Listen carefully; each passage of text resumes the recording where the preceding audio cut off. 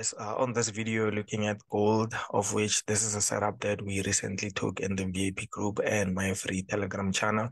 You can just use the link in the description below so that you can join the VIP group or the free Telegram channel.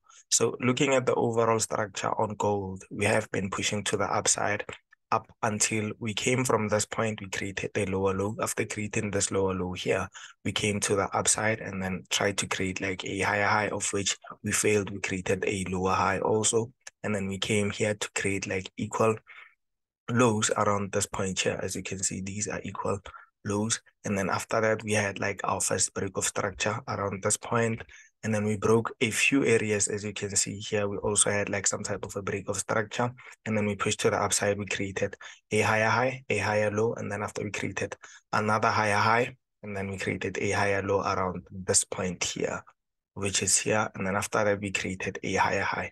So on that higher high, what we were expecting is for us to get like a higher low, and then after that we create a higher high. So this was our target, as you can see from my analysis, and then the target was at this supply area. If you look left and then you try and zoom in from this point, this was our target, and then as you can see, this is an imbalanced price action, or this is an inefficient price action. As you can see, you can just use like an IMB, and then looking back to the overall trade on the hour time frame, I'll show you on the hour time frame. So on the hour time frame, we knew that we have like some type of a demand area around this point, of which is inefficient price action. We had no retest around this point, and then after creating that high high, we created a lower low around this point, and then after seeing that we created that lower low, I decided that I should draw like a break of structure around this point, and then look at the last candlestick that broke structure, the last candle that gave us this momentum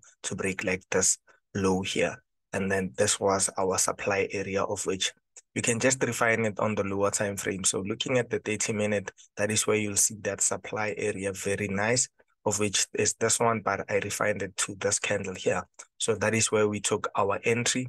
And then my stop loss should have been like very, very tight, of which it should have given me like a 37% RR, but I decided to leave it at that and then just leave it around this point. So looking at the overall trade, we were from a 7% profit, and then I decided to leave it just because, as you can see, we also broke structure around this point here.